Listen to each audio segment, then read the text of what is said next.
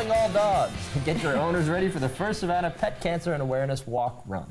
Looking for sponsors, for volunteers, and of course for dogs in costume to break a world record. And that is a lot to accomplish, but they will get it done. Joining us now, the organizers of the event and owners of TailsSpin Pet Food and Accessories, Jeff Manley and Jusak Bernhard. Good morning. Good morning. 1,327 is what, we need to huge. Yeah, piece of cake. I like your tie, by the way. So, pets in costume trying to break that Guinness World Record, right. And you will have the representative here. You're bringing them here. That's your responsibility. That's correct. To get them here.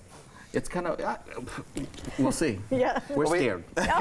We're scared. But Robert Espinosa said don't be scared. Yeah. So Costume is two pieces? Two pieces, yes. Right. Yeah, it's got to be two pieces. That's kind of, I don't know. And we are talking about pets in costume. Yeah. Pets in costume. Yeah. Well, people it's a team, right? Yeah. It's a family. Yeah. It's a family. So, and that's part of your mission. The other part of your mission is bringing awareness to pet cancer. That's correct. Yes. And then Blue Buffalo was kind enough to be our main sponsor. It's also like part of that money goes to their Pet Cancer Awareness Foundations, the Blue Buffalo, as well as the local, local Hope Chest, Dr. Daters is heading.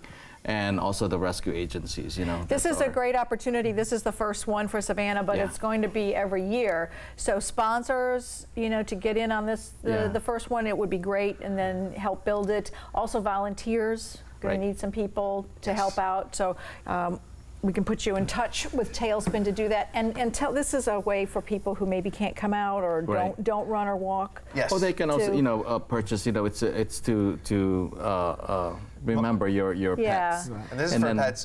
It's not for pets who have passed, but this is also pets who have beat cancer too. Okay. That's right. So that's the thing. We also want to celebrate pets who have been able to beat cancer. And then how will these be displayed? It's going to be hanging, across the street, and I think it's going to be beautiful, with the colors pink, blue, and white. Yes. I think it's going to be very beautiful. It's going to be a crying day for me. Yeah, it will be. We're very lucky in this area that we have the pet oncology people who come here.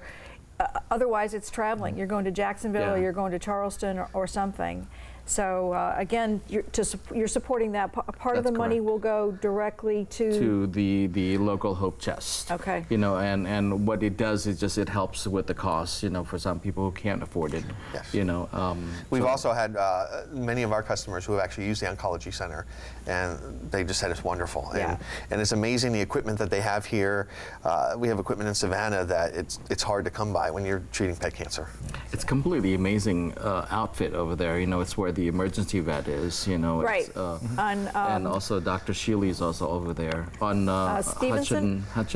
Stevenson. Yes. Stevenson, yes. Yeah. We also want to thank Jacob G. Smith School too, who's also helping us, because that's where we're gathering. That's where the event is starting in front of. It's kind of the staging area. Yes, now it's a week from Saturday, right? November 2nd. Yes. November 2nd, and this goes through Ardsley Park, right? Correct. So Habersham Village and Ardsley Park. Start at Habersham Village at the school there, and then goes through Ardsley. Now, how do they?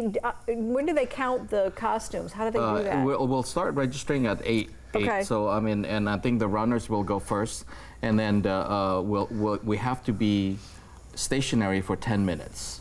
In one place. So they can do all the counting. So come on, pet people, your dog wants to dress up. And if you're going to go through that, take the opportunity to benefit this wonderful cause. It's another opportunity to wear the costume. There's a couple of trick-or-treating events for pets this season that you can use them one in every 4 pets die of cancer, so that's kind of sad.